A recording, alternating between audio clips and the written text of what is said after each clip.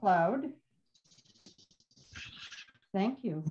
Oh, fine. You and I think that you can probably see my slide that I put up. Yes. And being 5:05 p.m., let me say welcome to the artist's reception for Uncommon Threads, Fiber, Quilting, and Weaving Arts, a presentation of the San Fernando Valley Arts and Cultural Center SCORE project. We welcome everyone. I'm not going to give my usual spiel about we had to close our brick and mortar place because of the pandemic, but we did. We've really thrived with these virtual online exhibits, and I want to thank everyone that participated in them. It's just fun putting these receptions on and interacting with people and seeing the wonderful artwork from not only our area, but the entire United States and worldwide. So basically, welcome to everybody. Now let's see, I've got to go to another slide. There we go. So I do need to thank the Los Angeles County Arts and Culture Department, as well as the City of Los Angeles Department of Cultural Affairs. And that said, I'm going to stop sharing for a second. And I do not see the juror here. So basically, Ken, if you're ready and I'm ready, we're going to start running through the exhibit winners, starting with honorable mentions and going through to the extent that we have people with awards, award-winning pieces of artwork. Pat, let me interrupt for just a second. Can you hold off? Carolyn, can you give the juror a phone call and see if she plans on joining us? You're muted or not, your volume's down or something. Oh, I didn't see Carolyn. There she is. We can't hear you, Carolyn. We can't hear you.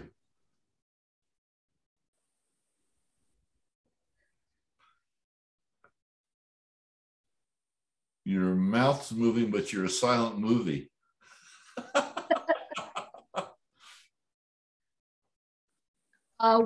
You might try checking some other audio. If you go to the little caret to the right of your mute on the lower left side of your screen, and you can see you may have different audio sources. I got it. Yes, I just got hooked up to a new broadband, so yes. Can you hear me now? Yes. I'm Lisa. Okay. We get so excited about certain little things when it comes to Zoom. Can you give her a call, Carolyn, and see if she's going to Carolyn's talking now. We can hear her. Well, I already contacted, well, she contacted me and said that she would be here. And I wrote back, I said, that's great. So I don't know. I don't even know if I have a phone number for her, but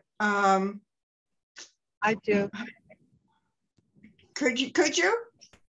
I could try. Okay. Okay.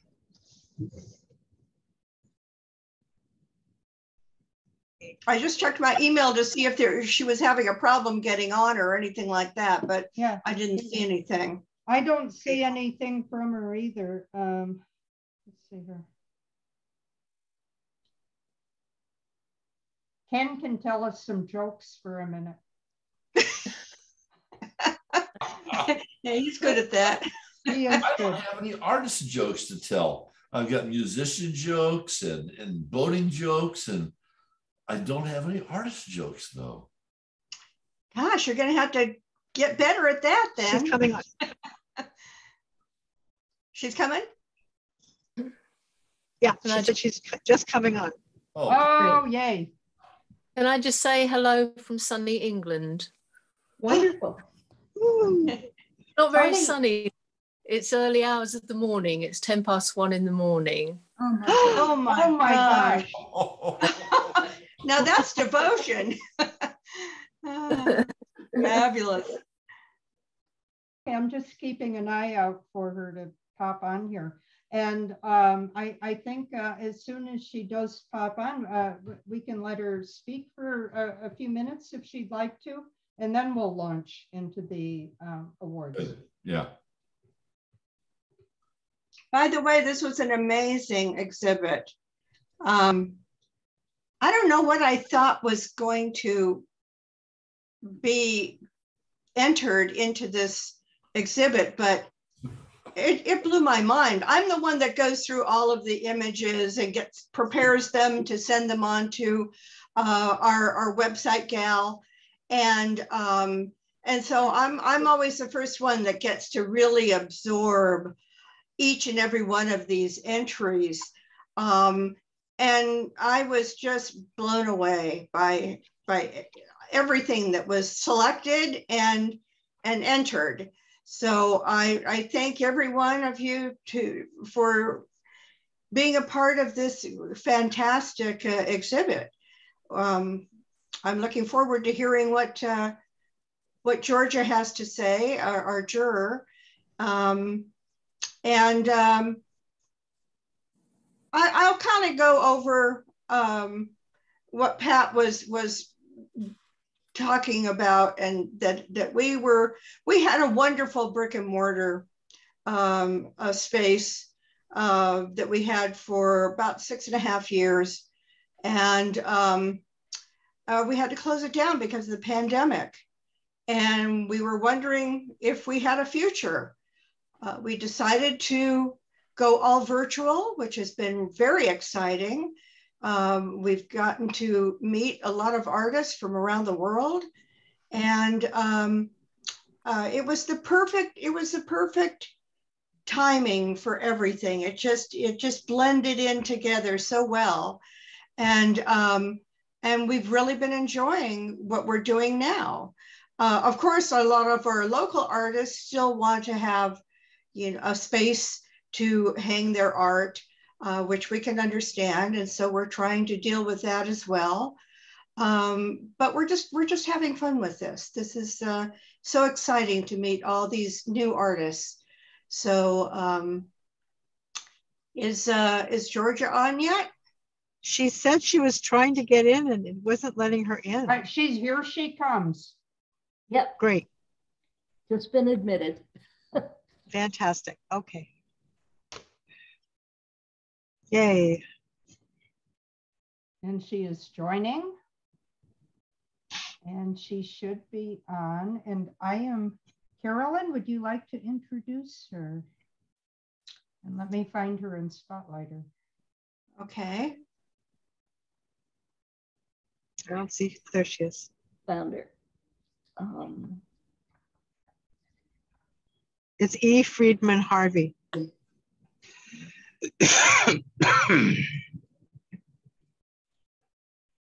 See her, but because she's non-video, I don't think I can spotlight her. See. Oh. I think she's on. Oh, I think she's on. Georgia? Yeah. Hello, Georgia. Hello there. Welcome. Thanks.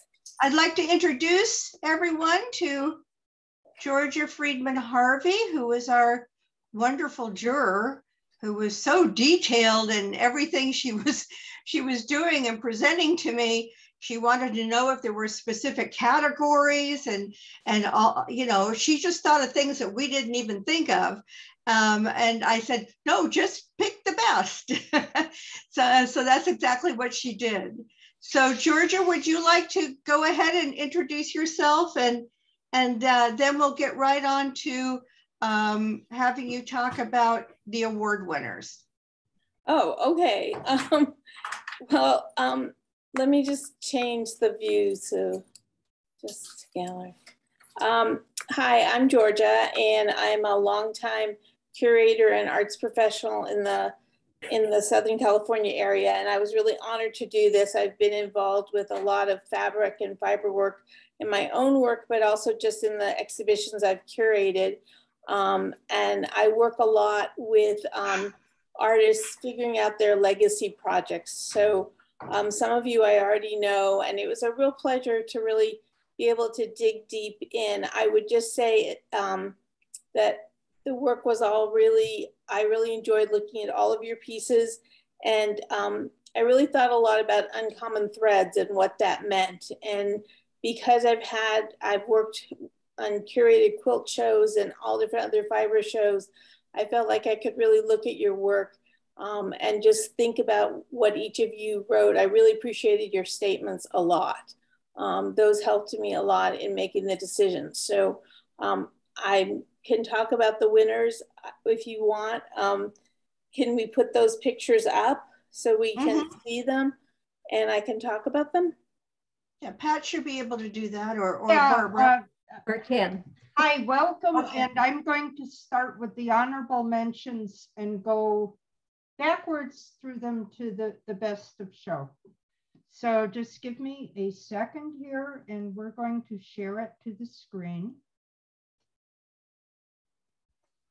And it will take just a second to adjust. There we go.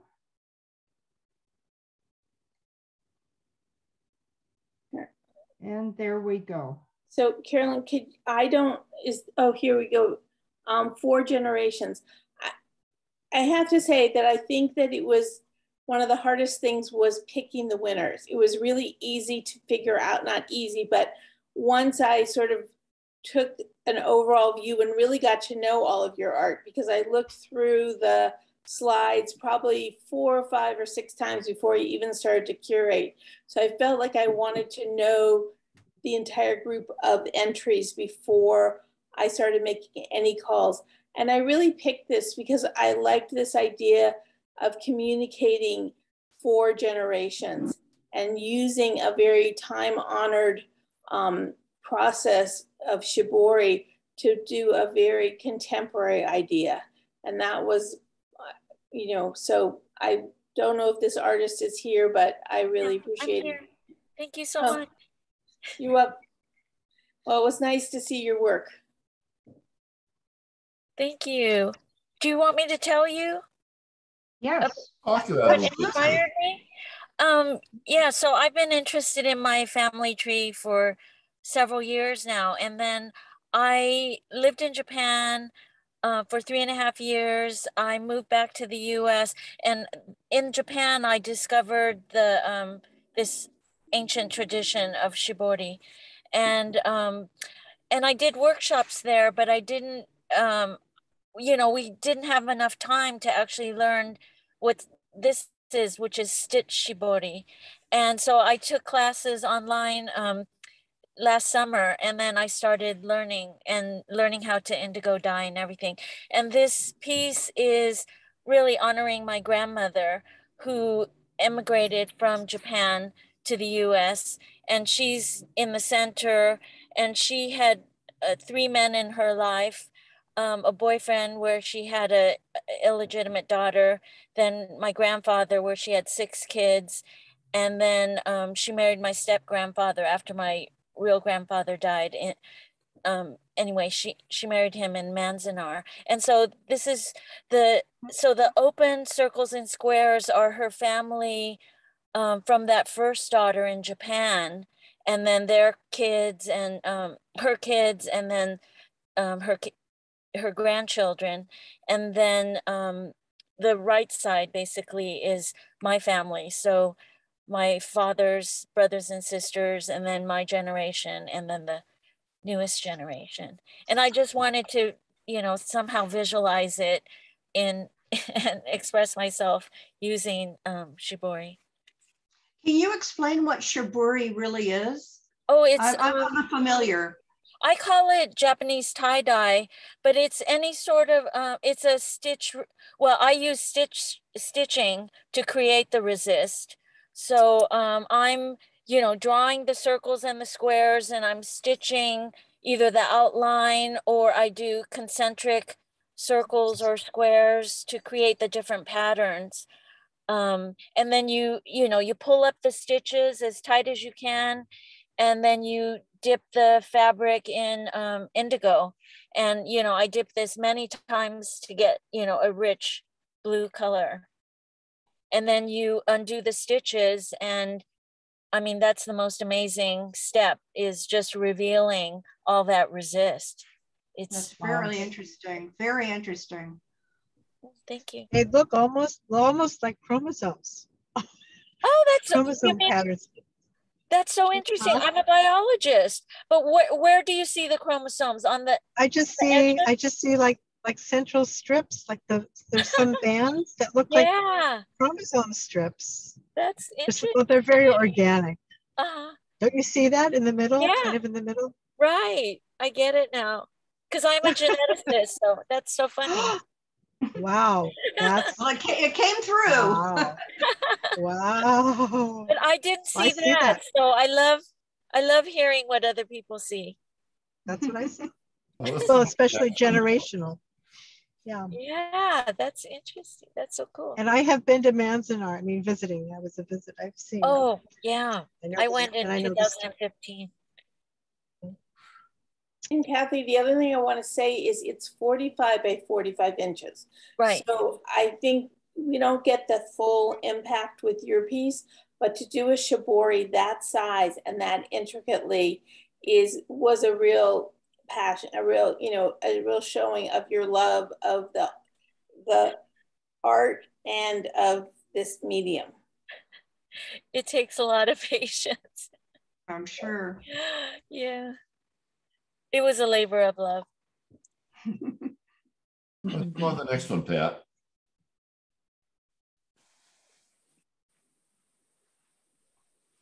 So this one by Heather Schroeder. Are you here? Heather here? I was very drawn to this piece because I know what it takes to do this kind of stitching on with free hands with the sewing, and she so captured the emotions of people. It wasn't just, you know, 4 figures. You really got the sense of this family and them being together, and it was just such a lovely composition, and that she left the threads hanging, which made me think, you know, that life, it wasn't, not everything is perfectly clean and neat and orderly, and I think that just her message in this came across so strongly. It took me a while to figure out what was going on with this. Oh. But I really think it's so different than anything I've ever seen before. But it doesn't sound like she's here. No, she isn't here. I do not see her, so. Unless she has a different name. Next one. Here we go. No, she's here. Is Deborah here? Yes, I am Deborah here. is here. Yes. Okay. And Deborah, you had a number of entries. So I really enjoyed seeing your pieces, but this one I was particularly drawn to because I have a pretty good background in felting, in needle and wet, and all different levels of felting. And so what I really appreciated was your use of color and how you had the color, and yet each color block, you could tell where it stood, but it also had this nice, creating an overall pattern. And I think your placement of the pocket just like highlighted the piece and took it to another level. And while I loved all of your work, this one in particular, how you finished the sleeves and the collar. And I wanted, when I was thinking about honoring the people who would get awards, I also wanted it to represent a lot of the different areas and medias that you all shared in your entries. And so while I picked Deborah's as the winner, you'll see throughout the exhibition that I honored the time-honored tradition of felting. And so, but Deborah, your piece just particularly had that sense of a full composition as well as a wearable piece of art. Thank you. I appreciate that. Thank you very much. Are you wearing it right now? I am wearing it right now. Oh. To wear it to the opening tonight, right? Oh, wonderful. I thought I recognized it, but I first I wanted to say, is it really a wearable? But then I saw you wearing it, so I knew it was. Right, it's definitely a wearable. So this is it's got a huge collar. I can. Oh my gosh! Look at that. And it is very comfortable, very drapable. That's my go-to, and I'm sitting here in a chair, but I put a little elastic around the arms, and I'm not a seamstress, so I really enjoy making wearables, but I know that any seamstress would cringe when they see what I do. So just saying. But if you're working with felting, you're starting with something that it starts out 50% bigger than it's going to be. Right. It shrinks 50%. So you have to start out with a huge resist. Oh my God. And usually most of them are made that it's one piece. They're not sewn together. So the only thing I sewed was around the arms to add elastic. So, but otherwise it's, and the button, had to sew the button on, but otherwise nothing is stitched. So. Oh my gosh. Wow. Anyway. That's incredible. That's incredible. I appreciate it. So thank you very much. And Deborah, it looks like you have at the very bottom some Nuno felting. Where I have silk on both sides of this. Silk on both sides. It's reversible. So I have merino in between, merino wool, and it's silk on both sides. Both sides. Right. So have you washed it? Well, it's washable because when it's wet felted, which means I start out, like I said, 50% bigger, and I use soap and water to shrink it to where it is. I see. That's what shrinks it. And it doesn't really shrink. If you think about it, the fibers just mat together. So that's really what it does. So I've been a hairstylist for 40 years. So I didn't realize until I retired that I've been a fiber artist my whole life. Hair being my fiber. And so felting and working with wool is so much like working with hair. So very interesting. Yeah. Thank you, Deborah. Thank you very much. I appreciate it. Okay, we can go on. So is Lisa here? Hi. Hi, Lisa. So you did a couple of pieces that you entered, but I was particularly, I like this because first you did a very realistic interpretation of a heart. Like you look at this and you understand this is the human heart, not a drawn heart. And this is not my work. This is not. No, it's mine.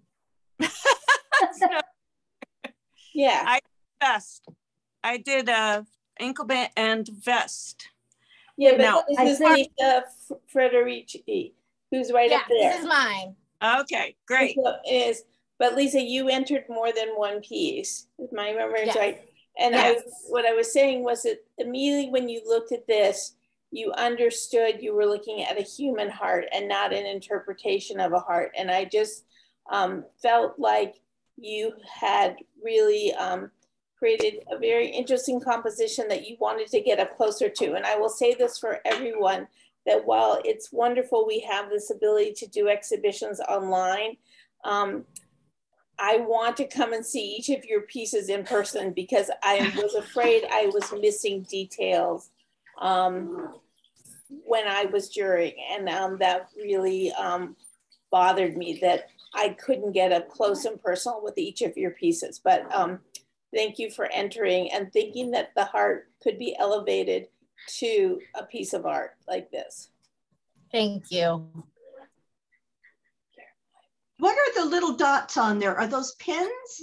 Those are pins. So I typically either hand sew or machine sew most of my pieces, but this piece is pretty large and I couldn't get it in my sewing machine. So those are all of the pins that it takes to put the strips of fabric together. So I decided instead of sewing it, I would just sew it to the actual canvas and leave the pins in. So it had this like pin tuck effect almost.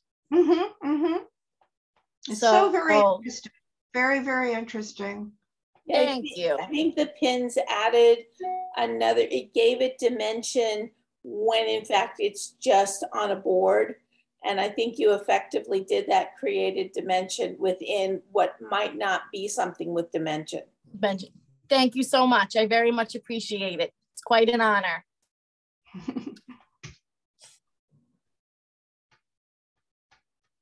Lisa, do you have some kind of medical background that helps? No, I am a high school art teacher who just has a strong affinity for anatomy. Okay.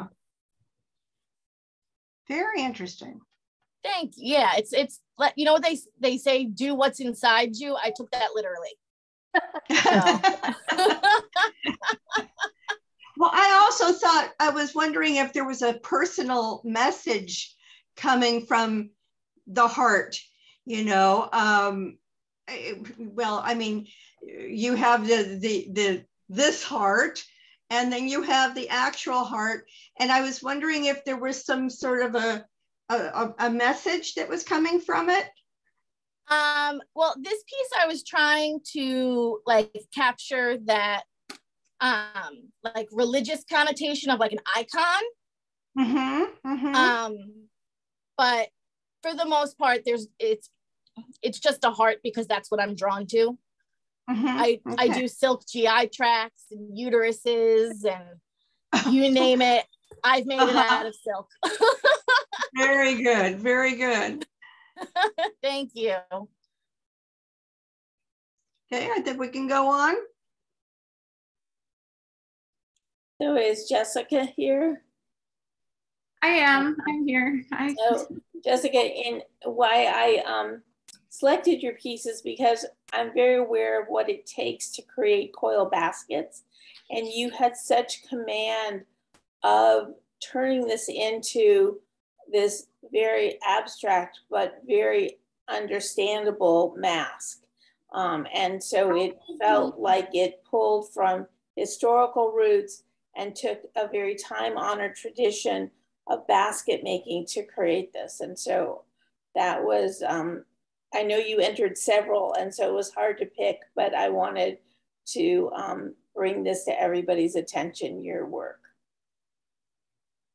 Thank you so much. Yeah, I was doing a lot of drawings of faces, and I had I studied fiber at the School of the Art Institute of Chicago many years ago, and we had learned coiling in a just an intro to fiber class, and I was actually like drawing these loops, and so I about 5 or so years ago I started doing this series, and I've actually been making them more recently as wearables, and they're a little bigger and they have things coming off of them and things like that too. So I but this is but I've also really, this one's very dear to my heart too, like the colors and the it's smaller rope, and so the time that went into it was pretty intensive. So, thank you. Go ahead, Georgia, if you would like to talk about this. Well, I did. Yeah. But I would just say there was that intentionality that you did came through. And that's why it didn't just feel like a piece. It felt much more like every coil was purposely placed. And you thought about the whole composition, and there was a good balance to it. Thank you so much. Hello. Yeah, I'm on a Zoom meeting right now. Irene, I'll call you back. Bye-bye. So this piece, I think where are we with the awards at this point? Because I don't know, I'm sorry, didn't print out a list. This is first place. This is first place. And I think she's here. Let me find her. Is April here? Right here. So okay. It's not letting me spotlight you for some reason. So this piece by April, and I hope you'll talk about it for a couple of minutes, but it was really your write-up that made me, really drew me into this piece, because it needed that label on the wall, but it's such a powerful piece, and what you wrote about was so powerful. And yet, you used a simple connection of these lines of the canvas squares. And so in its simplicity, it communicates so much. And I just felt that I wanted to recognize you for what this piece stood for. Thank you, Georgia. I was really shocked when I opened up my email that day and saw that I won first place. I've been making art for about 10 years as a way to find my spirit and to have a place to speak and to have my voice, said.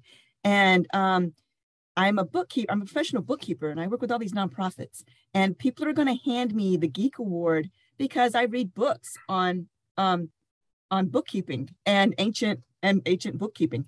And I had read a book called On Masters in Management about the different plantations in the South and how they kept track of people's productivity and how people landed on the balance sheet as an asset right next to livestock or equipment.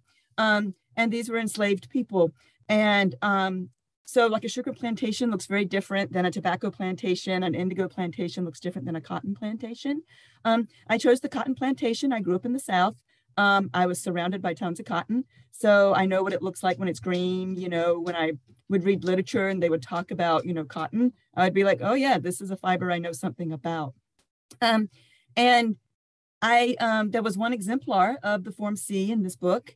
And it just hit me that, people were property in our country and are still property in other countries right now. That portion of how we value people, like a quota for an enslaved person was 100 pounds of cotton a day, regardless of size, regardless of age, regardless of ability. Even a pregnant woman had to pick 100 pounds of cotton a day in the hot sun.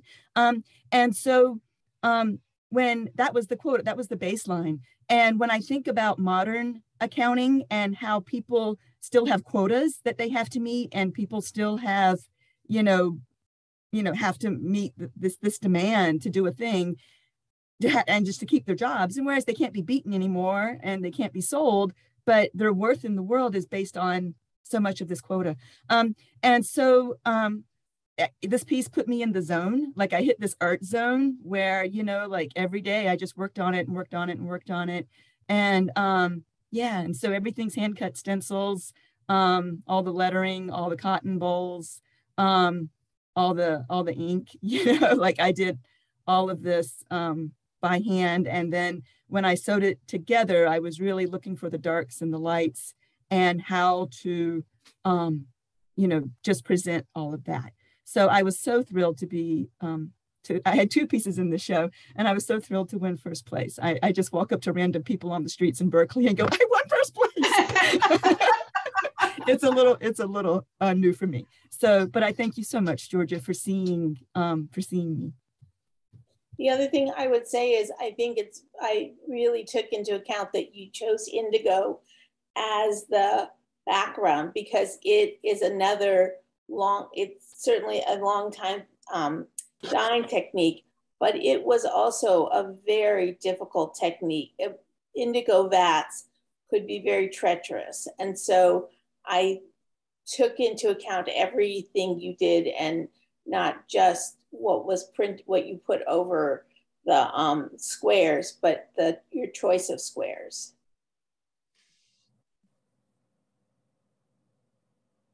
Well, it has a lot more meaning to me now after hearing the story. That's for sure. That's what you need. I only get to see the images, but that's what you need, is the story behind it. It's wonderful. Thank you, Carolyn. I appreciate it. Thank you. That is amazing. And moving on to best of show. Is Bob here? Yes, he is. Let me see if I can spotlight. For some reason, my spotlighting ability has if Bob would speak up, I'll find him. Okay. I'm over here. I think I'm off. Oh, there he is. So Bob, hello, Bob. You entered several pieces, and I know a certain amount about thread and using it as painting, and your ability to get depth and your perspective. This piece just I kept coming back to it and coming back to it. Your color palette, your perspective, they're very simple shapes and yet so complex in how you did them. And they really talked to me extremely about the idea of uncommon threads, because you took and you created, basically, this could be a sculpture in real life, and you made it have dimension through just the use of thread and color. So very well done. I wish I could see it in person. I think it's just 12 by 12, but I can only imagine what it took for you to plot this out and then actually construct it. So congratulations. Thank you. Thank you very much. I appreciate it. I was very surprised when I opened my email. The same thing. It was overwhelming, and thank you very much. I appreciate the accolades and things. And yeah, I'm a sculptor by trade. I weld steel mostly, and I teach sculpture in high school. And so out of my drawings, I have sketchbooks pretty much in every room in the house, and I just draw whenever I can when I'm sitting down. So the way light plays across surfaces is really kind of one of my things that I draw, obviously in 3D, trying to render 3D. And so this is like 9 values of Gutermann thread, and I use 3 different sewing machines, ASMO 1530 Berninas, and I load them up with different values. Actually, what I also do is I've taken the feed dogs off my sewing machines because I don't sew regular things, and I just thread paint most of the time. But I'll change the tensions also, which for true quilters will be really bad, I realize. But I'll take the bobbin. I have 5 different bobbins, and each one of them is a quarter turn loosened on the bottom. And then I just increase the tension on the top so I can actually thread paint with 2 values or 2 colors at the same time. Oh. So I'll have, with 3 sewing machines, I'll have 6 different values, in this case of gray. And I'm kind of just adjusting the tension. So I'm playing it kind of like, I don't know if anybody remembers old Boog synthesizers and way back in rock and roll, but they had the dial that you would push back and forth to create the sound. So my foot's on the pedal, my hand is on the top tension. And so I'm just kind of always dancing it back and forth, increasing and decreasing the tension to be able to blend the thread together. Mm-hmm. So it's just now that would make a wonderful video, Bob, of you doing that with music in the background. Yeah. I suppose. I think about that. Now I could put on some old Deep Purple albums that I have. There you go. There you go. Maybe do that. There's pieces that I have that have 20 miles of thread in them. So when I really start to do a big piece, I just throw all the plastic containers into one box, and then I count it up later, just to see. I don't do it for every piece, but especially when I'm doing big pieces like 40 by 40 or something like that. Wow. Wow. Tremendous. Well, thank you. I appreciate it very much. And well worth the award, that's for sure. Well, it's very exciting. I thank you all, and for everybody who participated in the show. Everything looks great. It's a great show. Yeah. And so well chosen and well done, everybody. Where do you live, Bob? Thank you.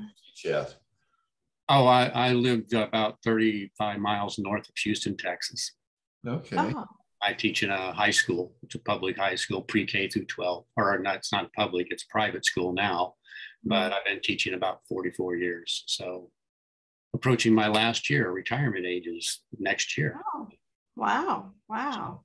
Well, congratulations. So I'm curious, Bob, how you went from sculpture, which you sound like you do welding in metal, to thread painting, which is such a it gives the same impression, but it's very much working on a two-dimensional surface. So I'm just curious, what drew you to get involved in thread painting? Well, years and years ago, I built like large kites. I have one kite that has like 3,000 pieces in it and various colors, and I used to fly them around the world. So I had an old home, it was a new home, 1986 new home that didn't have a reverse in it. So I've been sewing like quilt patterns, and so they were just large quilts, 9 by 9 feet. I use intercity block, tumbling blocks as the quilt surface. And actually my team called the Junction Kite Club was invited in 1994 to fly at the very first China World Kite Fly. And because quilts were the only indigenous material or craft to grow up on the North American continent, everything else was imported. And so America doesn't have a kite. Every other country has a kite type. So we got invited because we were using all quilt patterns on all of our kites.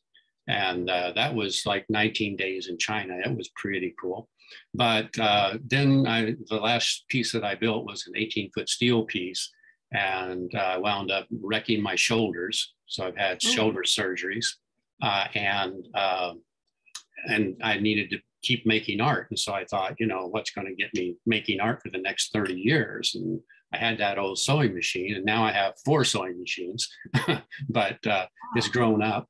I think the first fabric piece I made was in 2007 for a show called Men of Biblical Proportions, put up, curated by Ruth Harris, and it traveled around for a little bit. And that was the first fabric piece I made. And I just, you know, I love looking at quilts. And so, but yeah, so fabric and thread was just lighter. And so I could keep making art. And and like I say, these are really resemble the value range and things that I would draw in all my sketchbooks anyway for 3D pieces. And yeah, thread just has been what I've been doing since '07. You're a very well-balanced man dealing with steel and thread. Actually, thank you. I had a show, it was called the Lennon Requiem, John Lennon, the Requiem quilt, which was in the George R. Brown quilt show. And I just finished a 27-foot steel piece exactly 4 miles away from it. So when I would drive down to the quilt show, I would drive past that huge steel piece. And I was like, I love the fact that 3 miles away, I have fabric and I have steel. Right. And I thought, I was like, you know, that's got to be a record or something, right? Bob, we have a question. What do you teach? I teach right now. I teach sculpture mainly, but I've taught everything from, I mean, I used to be an AP painting teacher. I was a photography teacher for 20 years, taught ceramics for 30 years. But, you know, I've just been teaching art all that time. So pre-K through 12, and then I taught graduate school glass blowing. I'm a glass blower. And so I've taught that in graduate school. Bob, you are a Renaissance man. I just never met, no, I just never met a media I didn't like. So I think you should get a bumper sticker and put that on your car. It's the way I start every class with my students. You're looking at a guy who never met a media he didn't like. That is wonderful. That's wonderful. I think if I crawled into your brain, I would be very comfortable there. Oh, no. It's a scary place. That's okay. Yeah, I have 7 total. Usually, I'm doing 7 totally different series, and so I just move from. I'm not ADHD, but I do move from each one when I get stuck, and so I have like 7 series that I just keep playing in. back and forth. Oh, wow. So, Wow. Okay. That's incredible. That's incredible. Thank you. Thank you for entering. Well, thank you. It was a great opportunity. So I appreciate it. Again, everybody who's in the show, thank you for making it a great show. And thank you for curating and putting that show together as well. Thank you again.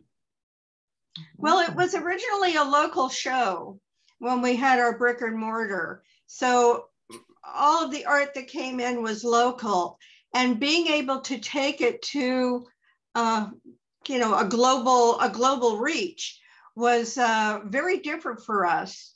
And I'm just amazed at the talent that's out there. It really just wows me every time. So each of our exhibits is so different, and yet we're just getting the most marvelous artists to talk about their art, and to hear them talk about it is just wonderful. So I thank you very much. Now, Barbara, did you want to talk about some of the other art? Oh, well, what I would like to do is, if any of the other artists are interested in talking about their work, put your name into chat and I will find your work and you can talk about it. So I will share my screen if I can make other things go away so I can get to where I can share it. Okay.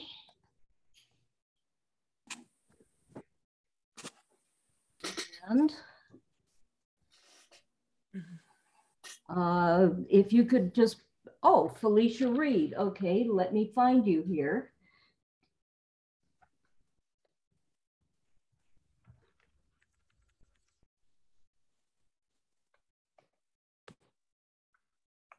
It looks like here you are.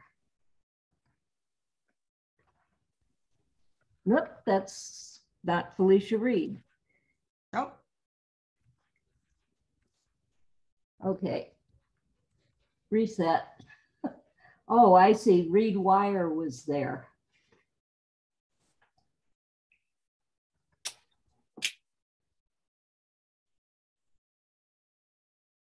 Here is Felicia Reed.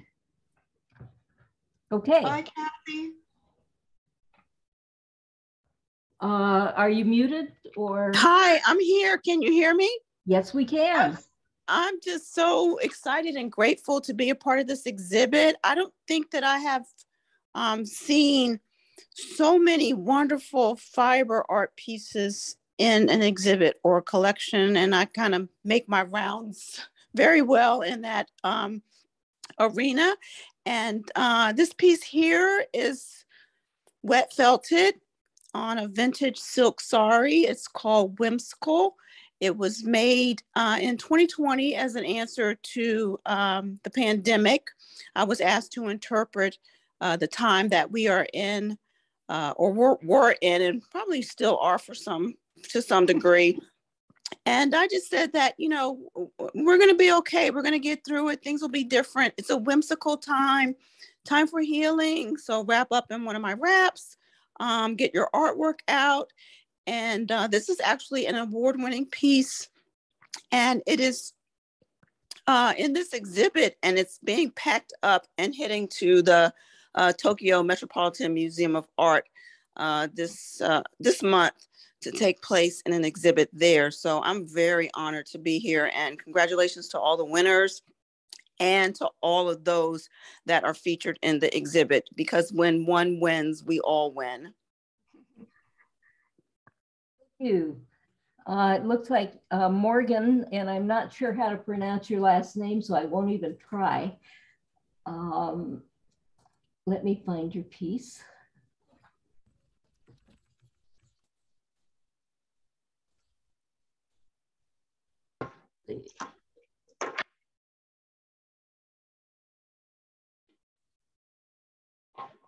Okay, here you are. Thank you. My name's Morgan, and it's pronounced Siktish. I'll just share a little bit about my current work. So I'm working towards my my thesis, and I'm going to have a focus on crocheted sculptures. So this is recycled rope that I was able to get from a local marina in my area.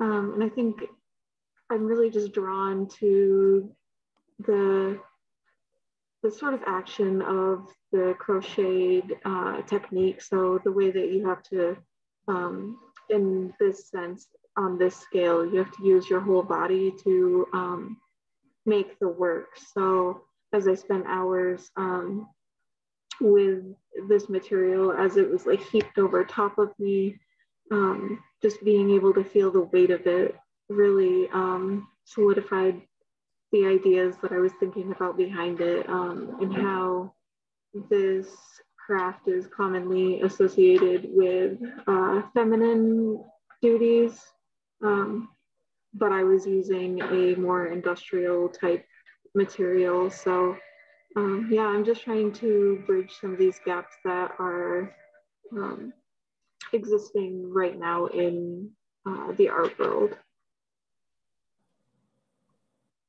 I don't think we could really grab the immensity, the size of this thing. You have to really think about 45 by 52 by 1. I mean, that's incredible. That's incredible. Yeah, it's definitely a feat to move it around in these different positions. So it's just the one piece and it's just displayed differently. Yeah. Beautiful, really beautiful. Thank you. Thank you.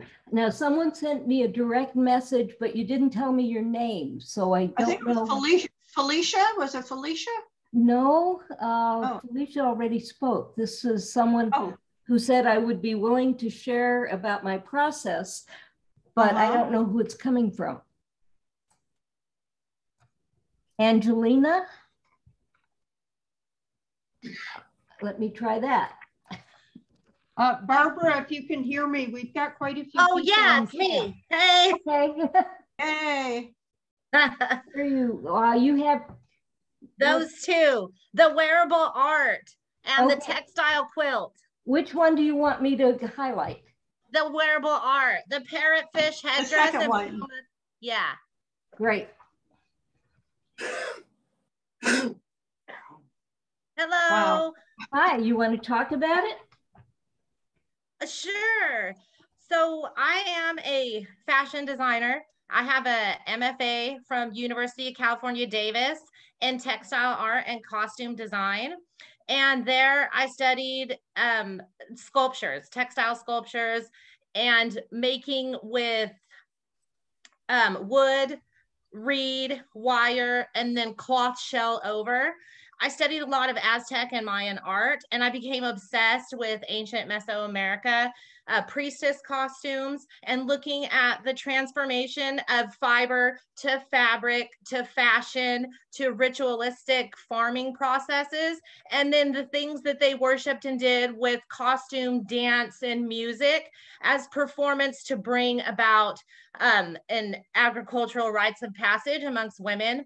And then I went on to teach, and I taught fashion at the Art Institute, and then I became a program coordinator.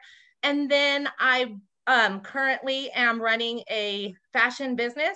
I have a website called Any Mystique. It's up and running. You can look at more of my work there. And so now what I do is I do painted garments. I also do quilted garments, and I do like a mix and match. So like if you look at this headdress, the pieces that come out are quilted, and then I attach them to the wood and wire form, and then I paint and cover it. I also use like recycled leather that I could stretch around it that helps to rubberize and keep it solid. And then I add in embellishments and surface design like feathers and beads and sequins. I do use a lot of faux fur. I try to be eco-conscious as well. And that's kind of why I got into quilting also, because I had so much cutoff. So I noticed that I was able to use triangle and rectangle and even circular pieces and create a garment with them. And so with this coat, I pretty much take a pattern and cut it into canvas that I would stretch over a wood frame, but instead I just sew it into my pattern piece with the other elements. And the pattern piece too, after painting it, you can't really see the detail, but it's embroidered and stitched as well. That fur is all thread. And after seeing so many people's great detail images, I wish I would have like sent a detailed image more of like the actual close up of like how much I stitched into it. But anyways, and I would say it's also a story. It's also very abstract, because with the headdress, although I was inspired by like ocean, the Yucatan Peninsula, the ocean as far as coral reefs being degraded, animal conservation and environmental conservation of plants and animals around the coastal communities. And so I kind of started to create these like anthropomorphic and zoomorphic costumes that tell stories. And I usually combine multiple things with a headdress and a neck piece and a coat, and then pants. And so that's me. Wow. Angelina, I would say that you did include a close-up of the headpiece. And, oh, did I? Okay. Yeah, and that was really helpful that I appreciated that you did. And for those of you who had larger pieces and did that, I would say as we're all learning to do these online exhibitions, doing a few close-up pictures and also writing your descriptions are just really essential when you can't see, like you said, I couldn't see all of your necessary details. So I appreciate what you're saying now, but I could understand where you were going and what the intention was by the close-up and by what you wrote. Thank you. Yeah, and it's really, you know, the transmutation of consciousness, of connecting with the earth, but then also bringing out the animalistic desires within. And then I just also wanted to stress too, I think women over time do not get enough credit for being the actual breadwinners and the farmers. And in this particular area in Mesoamerica, they had nunnery quadrangles where the women went there and they learned how to farm, how to sew, how to weave, how to make clothes, how to cook, how to take care of kids.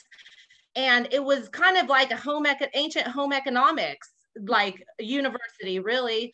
And I just kind of wanted to express that as far as myself, because this is my son too, who's modeling this. So I think like as myself, as a journey, as a mother, going to school, being an educator and a fashion designer and fiber artist, and then transitioning over to costume and theater and the fashion world to, you know, is a whole different juggernaut realm. That's just a whole chaos. And so I just wanted to say that I love the fiber art community and you all have always accepted me. Whereas in the fashion community, they're kind of like, oh, you're too much, you know, where they're expecting maybe just something simpler. And so I love it when I get to gather with people who are thinking outside of just ready to wear apparel. So thank you so much for putting my kind of like experimental fashions out there and acknowledging it as fiber art. Thank you so much. Thank you. Thank you, Angelina, very much. That was really interesting. Is the coat itself very heavy or not? No, it's actually right here. So it's hanging on just like a double peg that I got from Home Depot. That's probably like 3 inches with 2 hooks. And I just have it hanging on a hanger with the sculpture. So it's very light. The sculpture is probably maybe 3 pounds because it's very hollow. It's, imagine like a wooden reed shell and then it's open underneath. If I could show you this one, let's see. So like it's open here. I'll put it on. Okay. Oh my gosh. Wow. So they're very lightweight, you know? But yeah, and so these are super cool on the runway, you know? And I would imagine, the fashion community doesn't really do sculpture on the runway. So I appreciate you guys for acknowledging me as a textile artist as well, and not just like a fashion designer. Thank you. Well, I like the fact that you kind of bounce around that you stay in one place for a little bit and then you bounce to another place and a bounce to another place. I think that's wonderful. Yes, thank you. I appreciate all of you. And I love seeing all this work. It's so inspiring, so inspiring. And I know how many hours it takes too. So I appreciate all the hours everybody puts into their work. Bye. Bye. Thank you, Barbara. Thank you. Barbara, if you can hear me, I can. We've got a Samantha. I don't know if we've got two Samanthas. I think it's the same Samantha. Okay, we need to get Samantha's work up here.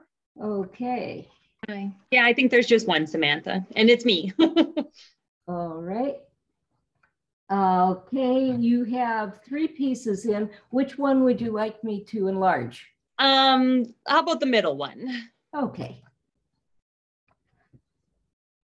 Go ahead. So I'm kind of like Bob in that I haven't met a medium that I don't like either. So I'm mostly in the fiber arts, but I really just like learning and trying new things and experimenting and learning the rules of something so that then I can break it in however I see fit. So this piece I especially like. It's actually the first rug hooking piece I've ever made. And it's made with all reclaimed materials. So nothing here was new. The burlap is from a thrift store. The wool, I cut up some skirts and then used other pieces of wool that were left over from woolen mill in their processing. And even to the string on the back was from a thrift store, and the hanger to actually hang it on the wall, I used a fruit basket, piece of plastic, and tied wire around it. So I just really wanted to, a lot of my pieces end up being about the environment and kind of the balance between the natural world and our man-made world, I guess, which seem to be existing kind of in 2 separate ways often. My degree is in evolutionary biology, so that's my background. So it often finds its way out into a lot of my art. And this one, it's interesting to think as we're walking down the street and all this asphalt and pavement and things that we use to cover up the world to make our own way. And then always the plants and nature is finding its way to come back through and exist how it wants to exist. So I like to draw, I don't know, similarities between finding a way to use the materials that we already have and that we've made and to repurpose things, with also the world and the nature finding a way to overcome the damage that we've done to it. So yeah, that's this piece. And the other 2 feature both plastic and wool, trying to combine them in a way to find a sense of balance, to kind of say that we can, yeah, I like this one. Integration, I put some plastic mesh and plastic and wool. If you've worked with them, you'll know that they don't normally, they're not friends. And so I had to be very deliberate about being able to get the wool to stay with the plastic to fully integrate with this to become a standing vessel. And it's a bit of a delicate balance, as it is with us in the world. So beautiful, beautiful work. Thanks. Thank you. I guess Bonnie Corr. Yeah. Next. You also have 2 pieces. Which one would you like me to enlarge? Are you here, Bonnie? Bonnie? I guess she must have left. She was here a minute ago. Yeah, Let me see if I just unmuted myself. Oh, good. You can ask Carolyn which one she'd rather speak to. Well, we should, Bonnie, why don't we go with, why don't you talk a little bit more about the Spirit Messenger, because it's such an unusual piece. And I know that's what I would pick it anyway. Yes. Yeah. I mean, your vessels were also lovely, but this is really met the title of Uncommon Threads and thinking this out. And so I would love to hear a little more about your process. Okay. Would you like to hear about a little bit about the meaning on the piece as well? Oh, yeah, sure. Yeah, no, all of it, but don't leave out your process. There's 2 sides from it. on it. One is the guardian angel with the infant, and then the opposite side is the dove with the olive branch. And this piece was completed, I would say around May of this year. And it was kind of to hopefully celebrate that we were coming away from all of the viruses that have been happening. So I wanted some positive feelings and hopefully draw people to make them feel better about themselves and about hope. This is a technique that I recently developed using perforated aluminum, which is the arch piece. And I insert, I shred a book, which I've used, a book on modern art, and I use the color plates within the shredded book to make up the imagery that goes through almost like needle pointing into the perforated aluminum. It's amazing. It takes hours and hours and hours. Oh, I can imagine. Each selection of the shredded book, you're selecting like just a pixel. Wow. You don't have a picture of the other side, do you? I do. I don't know if I included it in the. No. It really is an amazing piece. So thank you for talking about it. It really is beautiful. You.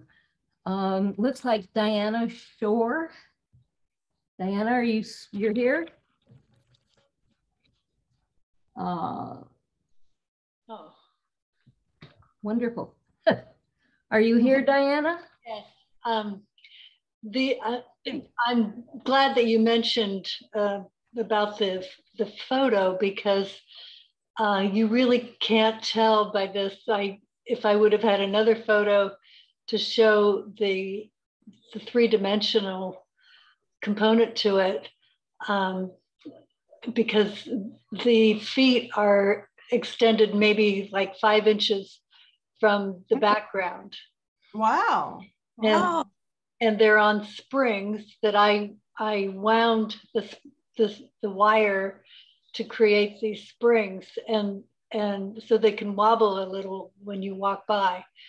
So I really hadn't thought of all these issues when I sent the photo, but if I were to show the side view, then you could see how these feet are dangling. And the other thing you don't really appreciate in the photo is the screen. This is supposed to be feet just leaping out of the window, and the screen is broken. But I'm noticing, at least from here, that screen is not that obvious either. So my idea was that after being locked up in prison, it felt like, for so long, and we had that small window of time when we thought that it was okay and we were going to be normal again, and we had our vaccine, and it was going to be a fun life, and I could just see not being able to wait and just making a leap out the window. And in the background is actually a piece from a figure drawing that I did, I think with Adria. So that is the background, and that solemn pose after being in that kind of enclosed feeling for a year, and then just leaping out. So eat first. That's right.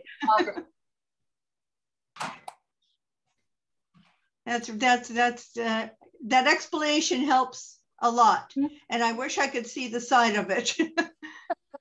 Thank you. Thank you, Diana. I don't see anybody else's name. Does anyone else? Have I missed anyone? Did we do Angela Malone? Yes, please. Oh, Angela. I need to go to bed soon. You are. Okay. Wow. Wow. Hello, everybody. This is my one of my final MA pieces. It's made of ceramic tiles, patchwork together with pieces of fabric.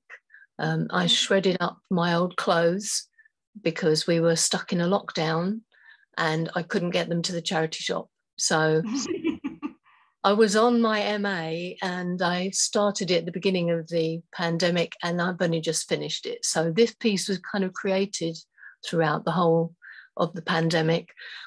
Just before we had lockdown, I'd only been on the MA for a couple of months and we went to an exhibition where there were the Gee's Bend quilts and I was so stunned by the beauty and the pathos of those quilts. I came home and within a couple of weeks we were locked down and I couldn't get access to any materials at the university. And I had to make these projects and I had to use what I had indoors.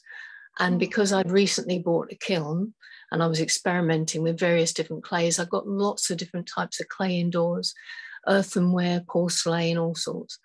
And I couldn't think of how to make anything except to use bits of clay. And I thought, well, I'll make something completely absurd and ridiculous in the form of a Gee's Bend quilt. So I kind of was inspired by them. I wrote on all of the pieces and I wrote what was around me. So the things that I wrote on there were what I heard on the news, things about the pandemic and the facts and figures about things like body bags and the numbers of people that were being hospitalized, but also ridiculous things like at one time there was a debate about whether or not you could have a Scotch egg in a pub and would that count as a meal to have an egg, so that people could get around the rules of whether you could eat together in pubs or would it not. Ridiculous debates as well as maddeningly impossible figures and strange words that we'd never heard of before and strange terminologies. So I wrote those down on each one of the tiles by hand and fired them all in the kiln. One side of the kiln of the tiles was impressed from my living quarters here when I was trapped indoors. So there are things like impressions of door handles and various picture frames and bits and pieces from around the house. And then I just tied them all together and made the most ridiculous thing I could think of, which was a coat, because I thought it would be the worst kind of coat you could ever have. It's far too heavy, far too fragile. It wouldn't keep you warm or dry. And it would just be ridiculous, which felt like the situation that I was trapped in here. So, and the weirdness of the pandemic being so life-threatening and also in some ways completely funny and ridiculous and bizarre the way that people were speaking. So it's really a diary and it is actually full size. So yeah, thank you to Gee's Bend. And I was born in Brooklyn in New York and came here when I was 4. So I've always been interested in American politics, and there's quotations from American politicians there because you were having all of your elections, and I was closely following those, and also the Black Voters Matter, Black Votes Matter. Well, so there's quotations from that as well. So yeah, I'm very, very pleased to be in your exhibition and delighted that it's an online one, because there's no possible way I could get this coat over to you to be an actual exhibition. So it's a perfect opportunity to share this weird art with somebody else. So thank you. It's wonderful. It's wonderful. Beautiful colors as well. Thank you. It's completely random. That just was be what I was throwing out, really. Right. Yeah. Very nice. Very nice. Thank you.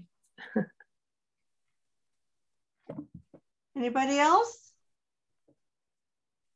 Thank you for staying up with us, Angela. Yes, thank you. It must be about 02:15 there. Yeah. And Bill as well. And Bill. Well done. Red-eyed next to me. Thank you. Good seeing you. Nice to meet you too. Oh, yeah. Bye. We're going to go to bed now. Much. Good Really night. appreciate putting in the exhibition, and thank you for choosing it. It was really, really lovely. I'm very delighted. Thank you. Bye-bye. Very welcome. Bye-bye. Good night. Bye. Does anyone else have a piece they'd like to talk about?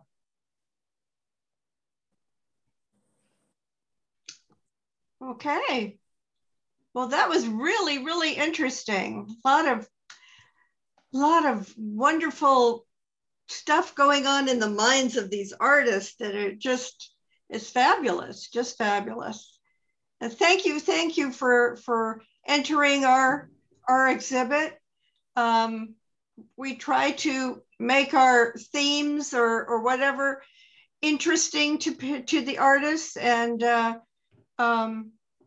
I think our next one is coming up in March, called In the Abstract. So I'm sure that some of our fiber artists can enter something into that as well. We're not limiting it to 2D, so 3D would be just wonderful to see your art in our abstract exhibit. So we'll be having the prospectus and everything up very soon for that one, which starts on March 1st and goes through the 31st of March. So thank you very much. And it was wonderful talking to all of you. Thank you, and Carolyn. let's wish everyone a happy holidays. Oh yes, absolutely. Absolutely. Happy holiday. Solstice greetings. The remainder Solstice greetings. Happy New Year. Let's all pray for a happy, healthy New Year's. Absolutely. Absolutely. Well, thank you, everyone. Thank you. And thank you, everyone. Good night. For, Good night. Good night. Thank you all. Yep. Awesome. Good night. Great show. Good night. Thank you.